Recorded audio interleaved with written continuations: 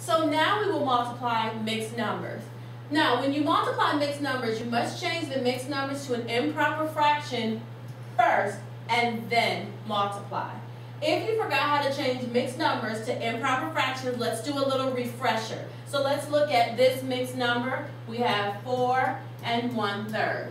And we want to change this mixed number to an improper fraction. So we're going to make the circle. We're going to always start down here at the denominator. Our first step is to multiply. Then after we multiply, then we're going to add, and then we're going to place it over the same denominator we started with. So we're going to start down here. We're going to do 3 times 4, and that gives us 12. Then we're going to add 1, and that gives us 13. So 13 is going to be the top of my fraction. And then I'm going to put it over the same denominator I started with, which is 3.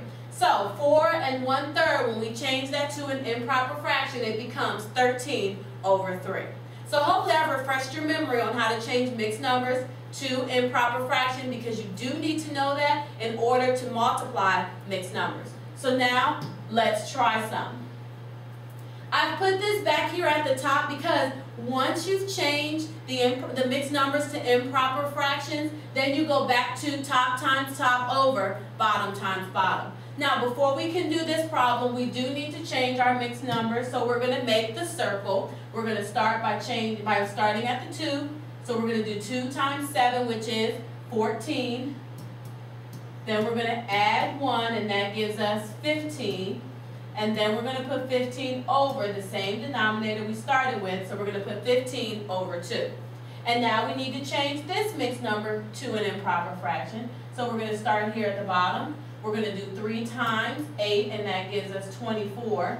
Then we're going to add 2, and that gives us 26. And then we're going to put 26 over 3.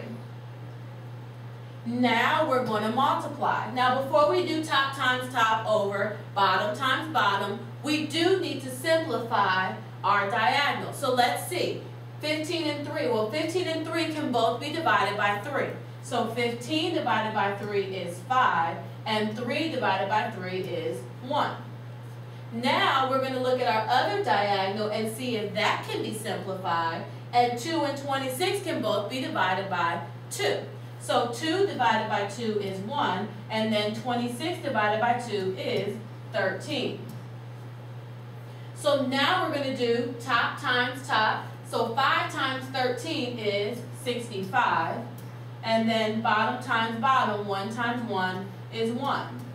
Well, if I have a whole number over 1, then it simply equals the whole number, which is 65. So this answer is 65. So let's do another one. Again, we have mixed numbers, and before we can multiply them, we have to change them to improper fractions. And to do that, we're going to make the circle. So we're going to start here, and we're going to do 3 times 1, and that gives us 3. Then we're going to add 1, and that gives us 4. And then we're going to put 4 over 3. Then we're going to come here, we're going to do 2 times 10, which is 20. Then we're going to add 1, which is 21. And then we're going to put 21 over 2. So now we're going to multiply these together. Again, we're going to look at our diagonals to see if they can be simplified. I'm going to look at 4 and 2. They can both be divided by 2. So 4 divided by 2 is 2. And 2 divided by 2 is 1. Now I'm going to look at 3 and 21. They can also be simplified. They can both be divided by 3. 3 divided by 3 is 1, and 21 divided by 3 is 7. So now we're going to do top times top. 2 times 7 is 14 over bottom times bottom. 1 times 1 is 1.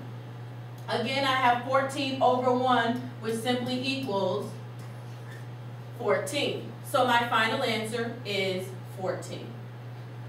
So now it's your turn. I want you to try number 1 and number 2 on your own. Pause the video, go ahead and try these 2 problems. Then when you're done, unpause, come back, check to see how you did. So go ahead and stop the tape now. So hopefully you went ahead and did number 1 and number 2 on your own, which is great. So let's see how you did. So let's do number 1 together. So of course, I have to change my mixed numbers to improper fractions first before I can multiply them. So I need to do 6 times 8, which is 48, plus 1 is 49, and then I put 49 over 6. Then I need to also change this. 2 times 4 is 8, plus 1 is 9, and then I need to put 9 over 4. I want to check to see if my diagonals can be simplified. 49 and 4 cannot be simplified, but 9 and 6 can both be divided by 3. 6 divided by 3 is 2, and 9 divided by 3 is 3. Now we're going to do top times top over bottom times bottom. Now we need to find what is 49 times 3. I don't know it off the top of my head. I'm sure you did it, so let's work it out. So if we do 49 times 3, 3 times 9 is 27, bring down the 7, carry the 2. 4 times 3 is 12, plus 2 is 14. So that equals 147. And then 2 times 4 is 8. My answer is an improper fraction. I cannot leave it as an improper fraction, so I do need to divide so that I can change it to a mixed number. And I want to see how many times does 8 go into 147. So I'm going to divide 8 into 147. Well, I don't know how many times 8 can't go into 1, but 8 does go into 14 one time. 1 times 8 is 8. Subtract and I get 6, bring down the 7. 8 goes into 67 8 times. 8 times 8 is 64. Subtract and you get 3. So now I have a remainder of 3, and I'm going to put it over 8.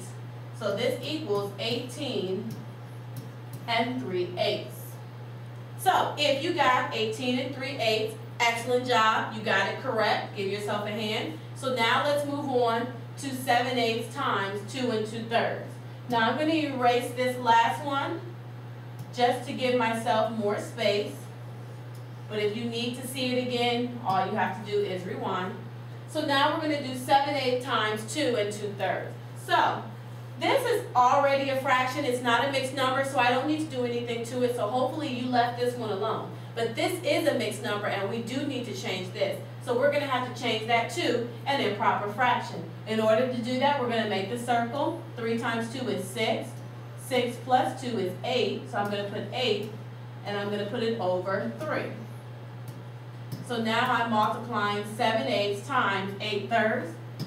I need to see, can my diagonals be simplified? If I look, 7 and 3 is already in its simplest form, but 8 and 8 can both be divided by 8. 8 divided by 8 is 1, and this 8 divided by 8 is also 1.